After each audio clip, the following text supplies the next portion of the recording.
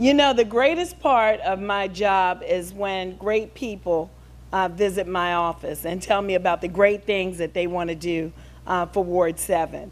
And that was easy for me. I was so excited. I can remember the day when the now mayor, the former chairman, Vincent Gray, Mr. Novak, and Dana Jones all came to my office. Oh, well, we came to the chairman's office, excuse me.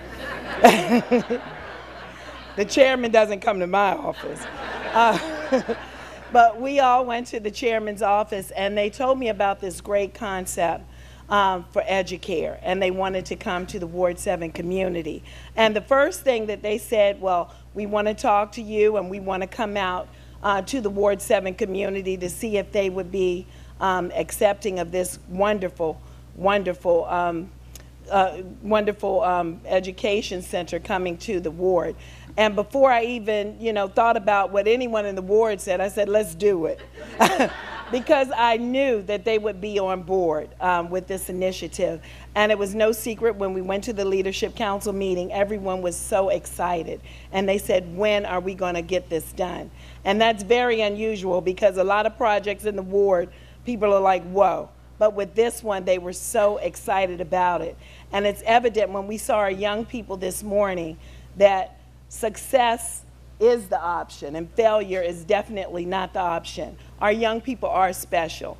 And each and every one of us in here has the responsibility to make sure that our young people have everything they need to succeed.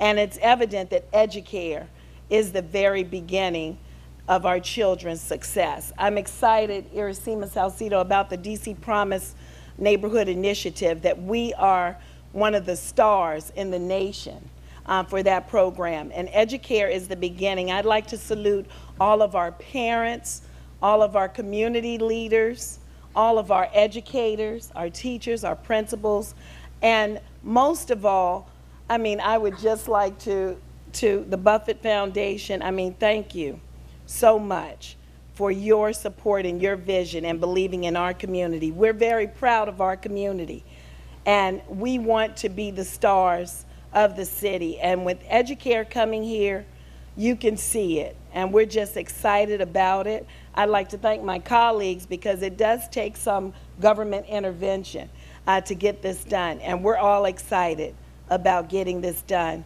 for Ward 7, and not only for Ward 7, but for the District of Columbia.